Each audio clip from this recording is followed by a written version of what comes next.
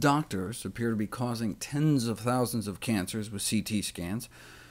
Dentists may be causing a few brain tumors with dental x-rays. What about the newfangled airport full-body scanners that use so-called backscatter technology to reduce X-ray exposure? 1,000 times less radiation exposure than a chest X-ray, though they're still being phased out.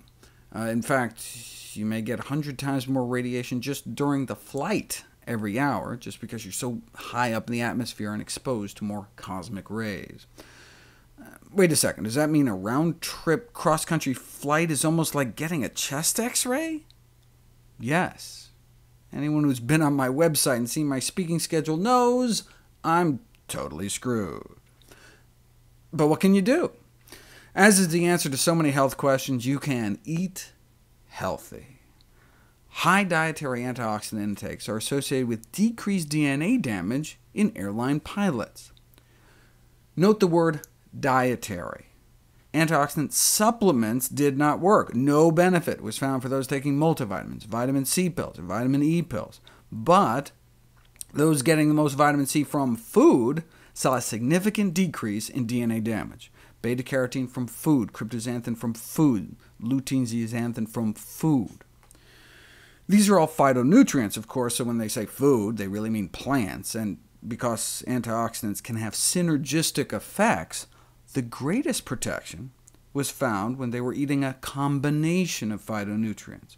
So the greatest protection was found in those eating the citrus and broccoli, and nuts and seeds, and pumpkins, and peppers, and dark green leafy vegetables. Though if one had to pick, greens may work the best. And all this time, I'd been packing kale chips on planes as a snack just because they're so lightweight, but now I know their dual purpose.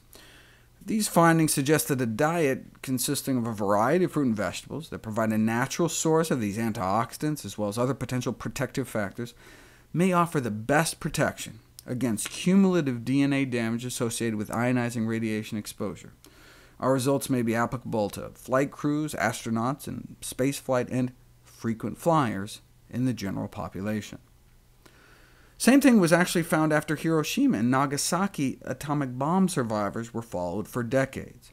Models based on the available data suggest that the cancer risk reduction by vegetables in exposed persons may have went from about 50% increased risk of cancer, knocked down by daily green and vegetable consumption, down to only about 30% increased risk, and similarly with fruit consumption. So fruit and vegetable consumption can decrease, but not eliminate the risks of radiation. Same thing with kids after Chernobyl. Consumers of fresh vegetables and fruits afforded protection to the immune systems of young children, whereas egg and fish consumption was associated with significantly increased risk of chromosome damage in their bloodstreams.